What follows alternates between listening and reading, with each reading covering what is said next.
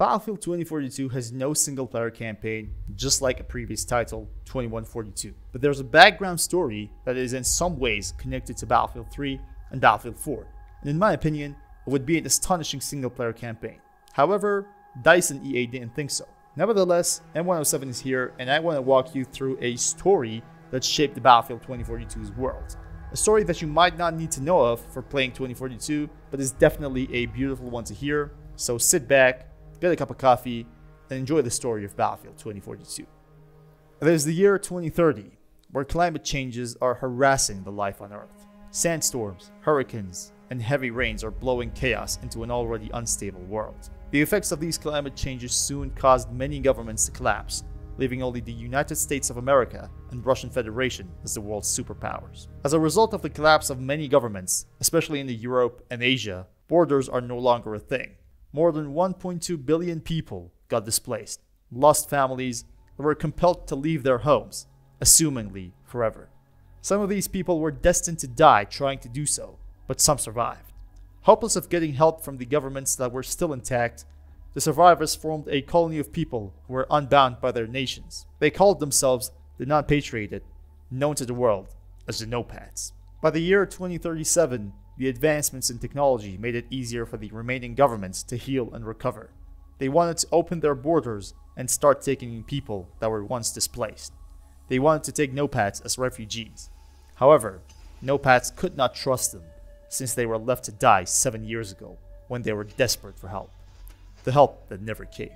So they refused the offer, since they knew what it's like to survive and live without being a part of a specific border or nation. Now they wanted their own identity, unbound, needless of a government, and independent. A recipe for disaster. Soon, they formed their armed forces with ranks and levels, just like a real military. They had specialists, trained harder and more specifically for missions that were beyond a normal soldier. Soon the No-Pats had something to say against the superpowers. In the year 2040, a space debris storm caused a malfunction in the global satellite network. It caused the satellites to crash, destroy each other, and plunge the world into darkness. A darkness which was caused by the disappearance of communications on Earth. Radio signals and satellite signals were no longer a thing in just a blink of an eye. The storm destroyed more than 70% of the world's satellite network. This event is known as the blackout. It wasn't just a blackout. The remains of the satellites came back on Earth, crashing down on people who had no idea what was going on. The chaos it caused was overwhelming, and it caused a chain of events that led to the war in 2042. The remaining superpowers, US and Russia, blamed each other for the blackout. A catastrophe that compelled the governments to start proxy wars to secure food, medicine, and supply lines. Both nations were hiring No-Pat forces for the job, so they could deny any responsibility if things went south. By 2042, the world was shifting towards an all-out war. The chaos was taking over. Nothing mattered but survival. The inevitable war started the same year. But how? What caused the two superpowers to actually go against each other? Or better say, who caused the war?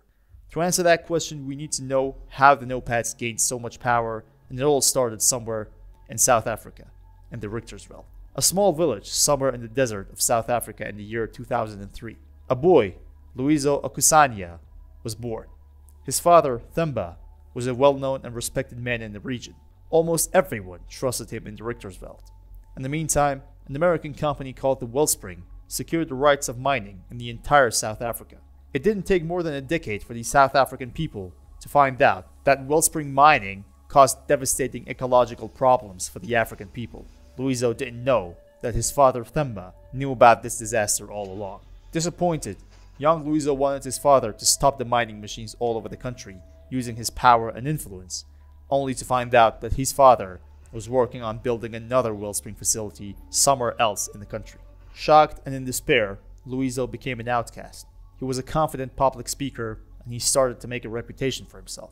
Such reputation soon put him on the radar of Noah Wolf. Wolf was the leader of a revolutionary group in South Africa that were trying to destabilize the already corrupted government and take on power, arguably to save the country. In 2033, Wolf enlisted Luizo in a weapons and training program to get him ready for the missions ahead.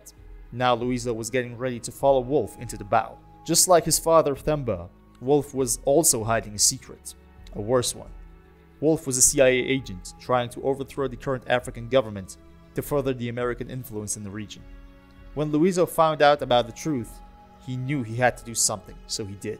He wiped out the entire squad that Wolf assigned for the mission, and he went radio silent. It was then when Luizo became the most wanted man alive by the US government. Now he needed a nickname: Oz. While Oz was hiding, he was actively watching the NOPAD movement grow into something bigger. Who felt fitter to lead them? Who was confident and ambitious enough to do so? But the NOPADs were bigger than his own town or his country. It was way bigger. A global fight for justice. Oz had a vision for the future of the NOPADs. One that they could be in power. With his influence growing day by day, hunters started to look for him almost everywhere in the world, and Wolf was only one of them. However, Oz survived. He went back to Richtersveld to undo the damage that Wellspring caused. He started to do everything in his power to rebuild a once destroyed homeland. He established the first NOPAD nation, the Namaka land. NOPADs now had a future to fight for. Irish, on the other hand, has a crossover with Oz. Irish met a woman called Rafaela who was working for Oz. The relationship between Irish and Rafaela soon turned into a romantic one. A few months later, Rafaela was pregnant with his child and Irish was discharged from the Marines. When the blackout struck, Rafaela was in a hospital for a routine check.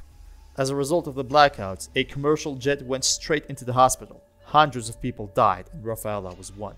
Irish was in despair, desperate for a way to heal his wounds. He adopted an orphan called Omar. His parents died in the hospital incident, just like the love of his life.